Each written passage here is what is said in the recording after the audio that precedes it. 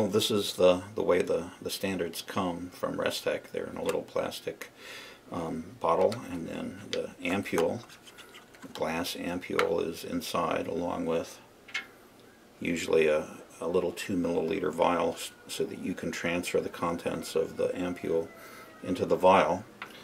They don't provide a pipette, which is very handy, because without the pipette it's hard to get it out without spilling a lot. So it's handy if you have your own pipette. And then there's also the cracking apparatus. You can crack it with your hands like this. The trick is to put a little spit on the part of the bottle that's going to break. For some reason that makes it break a little easier. And then you don't just crack, you pull it apart. You pull this way, and that keeps tension on the glass as you crack it. It's safer if you use some kind of a plastic sleeve to cover the neck of the bottle. So Restec sells one called the Safe Cracker, or you can just use a piece of silicone tubing. Anything that really slips over the end of the bottle, so that when you crack it, it minimizes the risk that you'll cut your finger with a piece of sharp glass. So, and I have done that, so it's a real risk. So put the sleeve over the end of the bottle, put a little spit on the bottle, and then grab it and pull it apart while you crack it, and then it should break nice and clean, just like that. So to get the sample out of the standard out of the bottle, you take the pipette. You could just pour it, but you'll spill a lot if you do. So it's safer and more economical if you use a pipette to suck the sample up and then put it into the vial.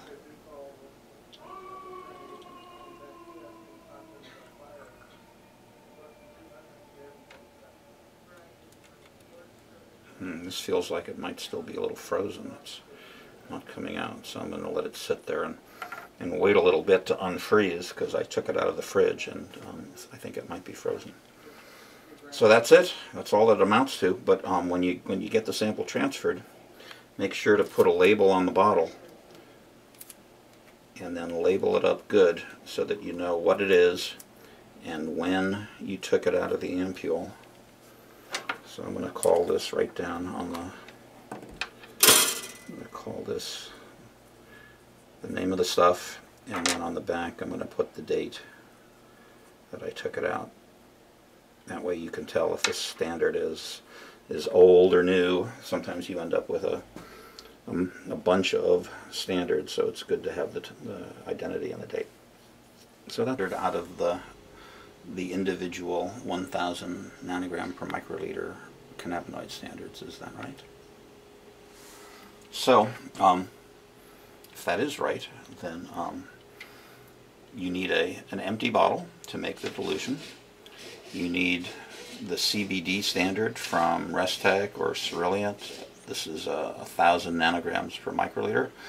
This is the Delta 9 THC standard from Cerulean. This is the CBN standard. All of them have 1,000 nanograms per microliter. That's the concentration.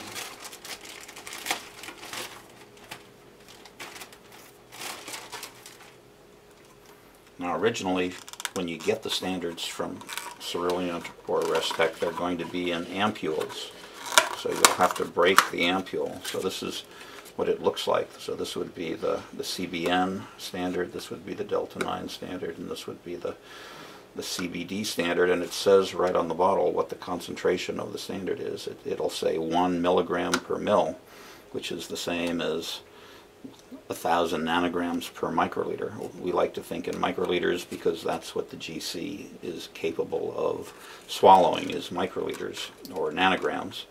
And so it's easier to think in nanograms. But it's the same whether it's milligrams per mil or nanograms per microliter. It's the same 1,000 parts per million. So we want to dilute this down for a working standard. These are our primary standards, and we want to make a working standard. So to do that, you need a syringe that's a 100 microliter syringe, and you need some solvent to make the dilution. So you can just use the Home Depot denatured alcohol. It's really 50-50 methanol and ethanol, and we just need a little bit of it. So I'm going to rinse my syringe out in the denatured alcohol. So I'm sucking it up and squirting it out, sucking it up, squirting it out, until I'm sure that I've rinsed the syringe out of anything that it might have had previously. So then we're going to take 100 microliters of the CBD standard, get it exactly 100 microliters, and put it into the empty 2 milliliter vial. So there we go. And then I'll wash out the syringe a little bit, just to make sure I don't cross-contaminate the Delta 9 standard with the CBD standard. And then we'll take 100 microliters. Make sure I don't have any bubbles. And put the Delta 9 THC into the bottle. And then rinse out the syringe.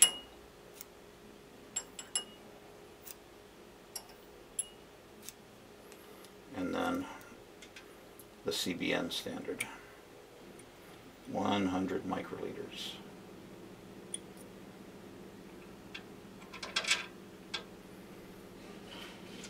Okay, so simple as that. So we now have, instead of each individual cannabinoid at 1,000 nanograms per microliter, we mixed 3 of them together, equal amounts. So that means each one now is present in this bottle at 333.3 nanograms per microliter. So I'm going to label the bottle, always label, make sure you know what's in it, because they all look alike once they're in the bottle. So we'll label this 333 nanograms per microliter, and then on the back we'll put the date, because it's important to know when you made your working standard so that you can replace it every few weeks. Depends on how much you use it, depends on whether you keep it in the refrigerator, but that's how you do it. And you can vary the proportions if you like. You don't have to put equal amounts of each in there. There's actually some logic for putting less of the CBD and CBN, because that's what you see in most medical cannabis, is mostly THC and just tiny bits of CBD and CBN. But historically we use the calibration where we have equal amounts of each, but you don't have to do it that way. You can make it up in any proportion that you like. So thank you, that's all.